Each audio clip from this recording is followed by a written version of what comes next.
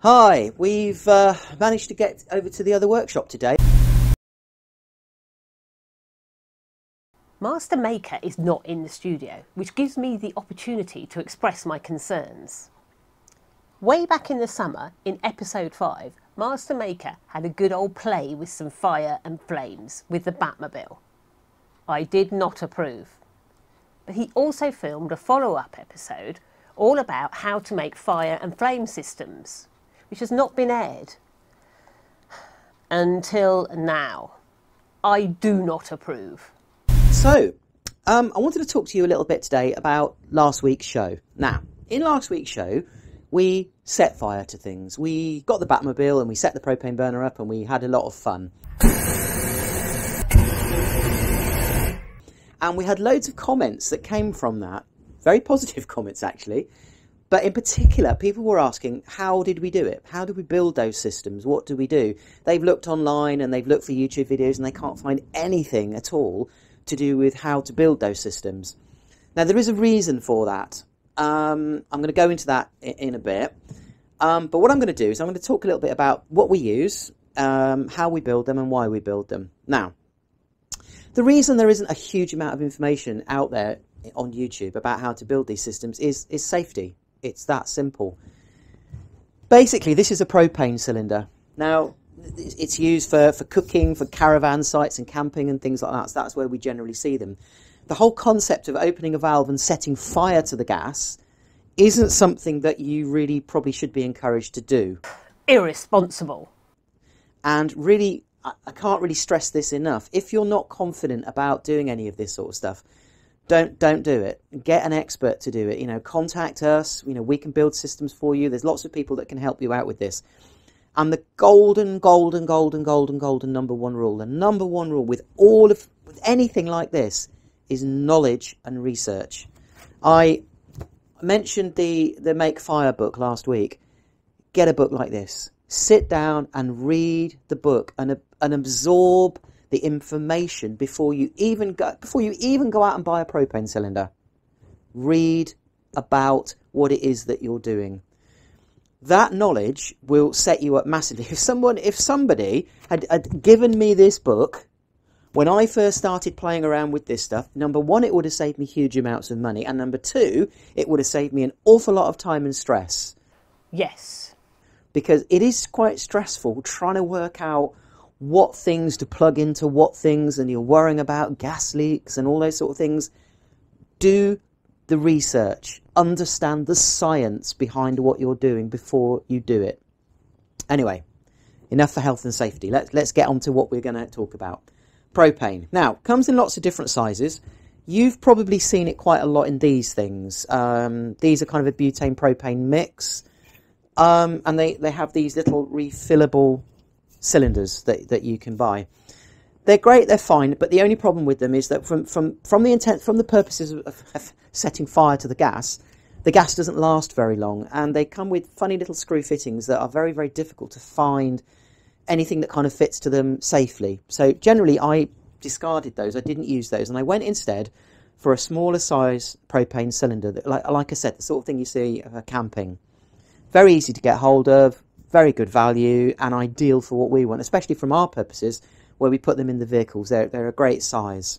Now, what we can't do is just open this valve and set fire to the gas that comes out. That would be, number one, highly irresponsible, and number two, incredibly uncontrollable. No.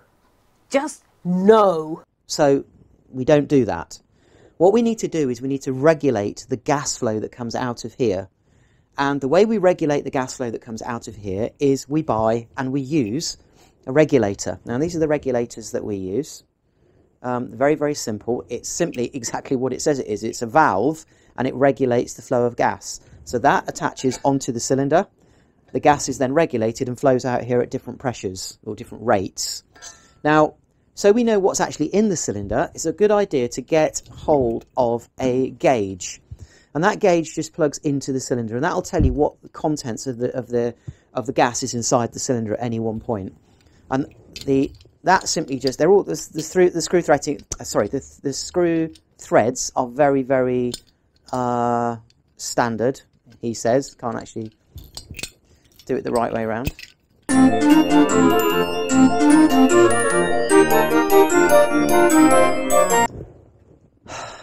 There we go at last. So you can see there that we've got the gauge. A little bit closer there. See there we've got the gauge and we've got the regulator. So you've now got thread to go into the cylinder, gauge and regulator. And then we'll just fit that to the cylinder. You see here we've got the valve that opens from the cylinder. So that opens the cylinder, allows the gas to come through to the gauge. Gauge will show us the contents of the cylinder, and then the regulator, which is going to control the flow of the gas from the cylinder. Now, we can't just now set fire to the gas coming out of here. Again, it wouldn't work. What we need to do is, this is a very, very important little gadget, a very important device. It's called a flashback arrestor.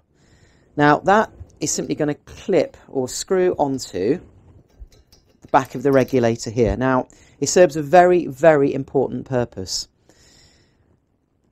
Coming off here, there's going to be a tube, and ultimately we're going to ignite the gas that comes out at the end of this tube. If for any reason the flame was to come back down this tube and back through the regulator and into the cylinder, it could ignite the vapour inside the cylinder. That would be very, very bad. So what we need to do is we need to fit a little device that stops that happening. It stops any flame or ignitable source coming back down through the cylinder, through the line. It's called a flashback arrestor. You want to fit that as close to the regulator as possible, and not everybody uses them. We use them. I think they're very, very important. Little bit of safety. They don't cost a lot of money, and really, you know, it's a no-brainer. Put one in.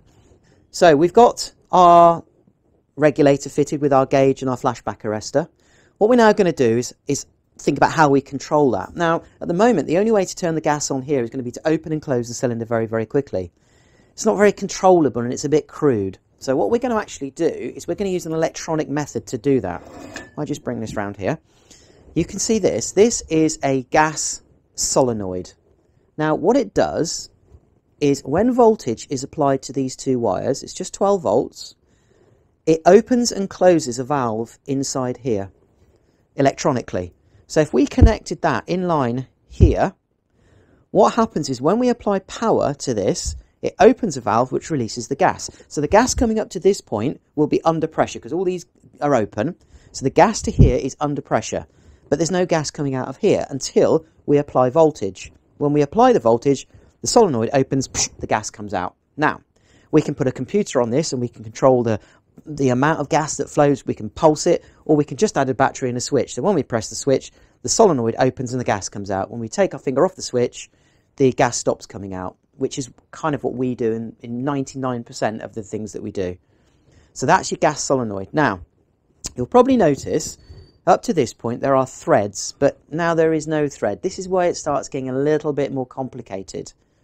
Using the correct hose is really, really important. Now you can see this particular hose is designed for propane, and it is important that you use the right hoses. The gas itself can be corrosive and it can damage certain types of hoses, so use the right kind of hose. This actually screws onto the end of the flashback arrestor, which is really, really convenient and really, really good. But you'll notice on the other end, there's no way to screw that onto there. So we need to cut the hose. We cut the hose, we slide it over the end of here, and then we crimp it. Either use a Jubilee clip or another crimping form to make sure we have a gas-tight seal. And once that is on there, obviously then we can put another bit of hose on the other end and we can then route that off to wherever we want that to go to. So we've got everything connected up. As you can see, we've opened the valve. We are going to basically, our gauge shows us the gas that we've got in our cylinder. Our regulator is going to flow the regulator, is going to regulate the flow of gas. Our flashback arrestor, our hose, which is going to go into our solenoid. Coming out of our solenoid, we're then going to use, what I suggest you do is, you could use a little bit of hose to route through to where you want to direct the flame. But what I suggest is, at the very, very end of the flaming system, use a bit of copper pipe or use a bit of metal pipe. In effect, you know, that is at the end of your burning process. This doesn't burn. So obviously, your gas will come out of the end of here, which will be ignited. This will get warm. Now, if this was a rubber tube, there's a risk that it could melt or it could get damaged. If it's metal, it's safe. So At the flame end of whatever you're building, try to keep it all metal, and that way it's just a little health and safety tip. You can vary the size of the tube to create different effects for the flame as well, which I can talk about later on. Now, probably the hardest thing of all, setting fire to the gas. Really? Now, you might think setting fire to propane is actually very easy. It's actually quite difficult. The gas coming out of the cylinder is coming out under high pressure. Now, the thing with high pressure gas is it's under high pressure. So it's kind of quite a powerful jet, quite a powerful stream. And generally what it does is it blows out most ignition sources. So for example, if we took something like this, little lighter, and then we lit it, it's very easy to blow the flame out. And that's what the gas does. So imagine if we just had that at the end of our ignition tube, and it was like this. As soon as the gas is propelled from here, it just blows the flame out. So you've got to overcome this problem. Now, there are lots and lots of ways to do this, and you can read about in the book I told you about. The way I decided to do this was electronically. Now, a number of people use a number of different things. I experimented a lot with different ignition sources. One in particular, which was quite successful, was glow plugs. So vehicle glow plugs. There's wire here you can see set up. So basically what we do is we apply 12 volts to the glow plug, and this end here just glows red hot. Now, when that is placed into the path of the escaping gas, it ignites the gas. This was quite good. The reason I didn't use this, I've used this on some things, but I haven't used this on a lot of things, because it does take a while for the glow plug to heat up, which means you need to turn the glow plug on, let it heat up before you expel the gas. So you can't really do it all at the press of a button. Now, remember, back to the solenoid. When we apply 12 volts to this and we press the switch, this opens this solenoid instantly. So the gas is being released from the cylinder instantaneously. As that gas is being released out at the end of the tube, it would be great if with the same switch we could have an ignition source that would kind of all syncs up. And eventually what I came across was, the other thing people use is, of course, spark plugs. Here's a coil off a motorcycle, put a spark plug on the end of it. Spark plugs are a really good way as well of creating a spark. And in effect, it got me thinking, and I know this is a very strange looking device, but if I bring this close to the camera, you will see what this actually does. I don't know whether you can see that. It's a plasma lighter. So basically these sort of, lighters that you can buy on eBay and places like that, and they create a little plasma stream across. And this is one of those ones that you use to light fires with. But it's been modified, it's been covered in fiberglass and a bit of metal shrouds added to it. Now the reason the metal shrouds have been added to it is because obviously this is going to be in the flame path. Most of these lighters are plastic. It will work once. After that it won't work again. Imagine your flame path is here. Your ignition source is going to be in your flame path. So you do need to protect it in some way with metal or fiberglass or something like that. So in effect, what I do is the solenoid is triggered. The gas comes out of here. This is placed in the path of the gas. The plasma arc is created and it ignites the gas. And really, it's that simple, really. The placement of the igniter is actually really important. Now, you will know, because of course, you have done your research and you have read everything about propane in this book, you will know that there is a certain percentage mix of air and propane to get combustion. If you place your ignition source too close to the nozzle, not enough air has mixed with the propane coming out of the nozzle to cause ignition. If you place it too far away, you can get the same problem. So there is a kind of a sweet spot that you can find where the ignition source will ignite the propane once it's mixed with enough air. I'm going to talk about that in another video, how you get that perfect mix and how we get from the Batmobile a nearly 12-foot flame coming out of the back. There are other things that we've added to get that flame, but that will be in another video. Now, I have covered very, very briefly here the basic components and the basic elements to make this work. You really do need to go away and do the reading and so you understand in a lot more detail. Now, a few little little pointers, things like connecting things together. You can get this tape, which you can wrap around your connectors to make proper gas type seals. What I suggest is once you connect things up and you tighten them up, get some soapy water, spray your soapy water over your connectors, turn your gas on, check that everything is gas tight. Propane is heavier than air. Now what that means is if you're using propane in a contained environment, an enclosed environment, the propane will sit, it will pool at the bottom. Air will sit on top and the propane will sit below. That's quite dangerous because that vapour, once it gathers and once it builds up, can become explosive. So checking that all your connectors are gas tight is really, really important. So don't scrimp on time on that. Take your time. Put the tape on if you need to. Tighten everything up. Spray it with soapy water. Check that you've got proper gas tight seals before you introduce any flames into this system at all. Really, really important. Now, one thing I didn't touch on here was what's happening inside here. Now, the funny thing is, you would think, you look at a cylinder like this, and you look at a cylinder like this, and you think, well, there's more gas in this one, and there's less gas in this one. The gas in here must be under much higher pressure than the gas in this cylinder. But that's not the way propane works. Once you read a little bit about this, and you understand the chemistry behind it, it's actually really fascinating. I mentioned before that what's happening in here is that basically there is liquid inside. In fact, you can hear that when I probably do that. There is liquid inside here, and there's liquid inside here. And what happens is at a certain temperature, this liquid boils. It boils and produces a vapour, and the vapour sits in the top part of the cylinder.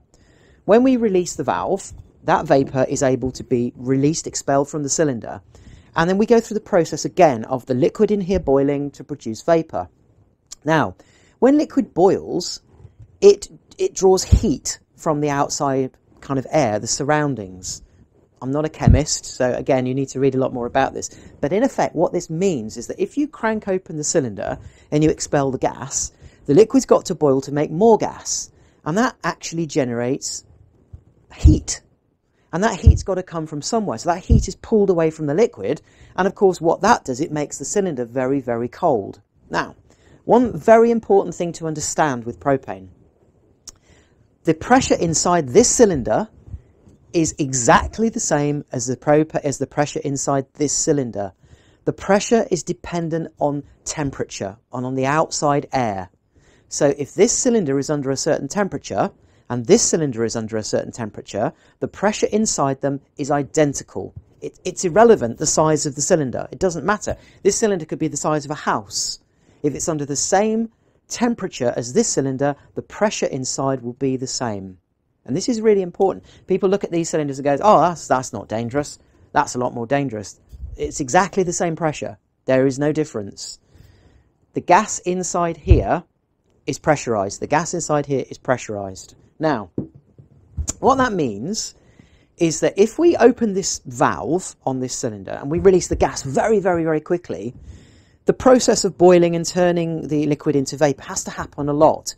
So the heat that's been generated starts basically drawing heat away, and it makes this cylinder very, very cold. And because the cylinder starts to become cold, the pressure, as we know, which is dependent on heat, drops inside the cylinder. So as the pressure inside the cylinder drops, because it's now getting colder, the pressure of the gas decreases. As the pressure of the gas decreases, of course, if we're burning it, the flame gets smaller. So it's a funny kind of irony there that the more we open the valve and the more gas that we push through, we think, oh, that'll make a bigger flame. It actually does exactly the opposite. It makes a smaller flame because the cylinder is getting colder, and as we know, if the cylinder gets colder, the pressure decreases.